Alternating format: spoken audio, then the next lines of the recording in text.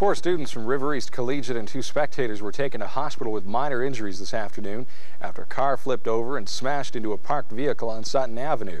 It's believed one of the students was driving a late model Ford Mustang in front of the school, hit an oil slick, and lost control of the car. It then flipped over and smashed into a parked vehicle. 3 students were leaning against the parked car. One of them on crutches jumped out of the way, but one of the crutches was left embedded into the side of the car. Fire crews put out the fire that resulted from the collision. No names have been released.